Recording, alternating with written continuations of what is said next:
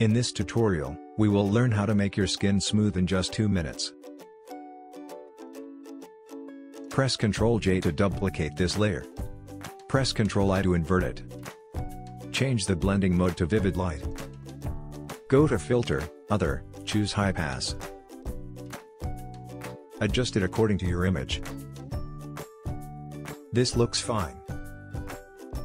Now go to Filter, Blur, Gaussian Blur. Adjust it according to your image.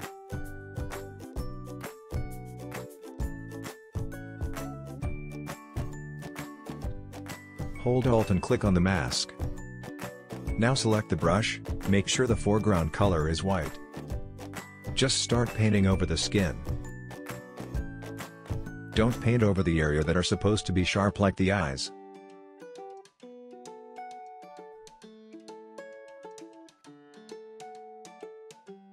That's it. Here's the before, here's the after. Hit the like button and turn on notifications to know when I upload a new tutorial.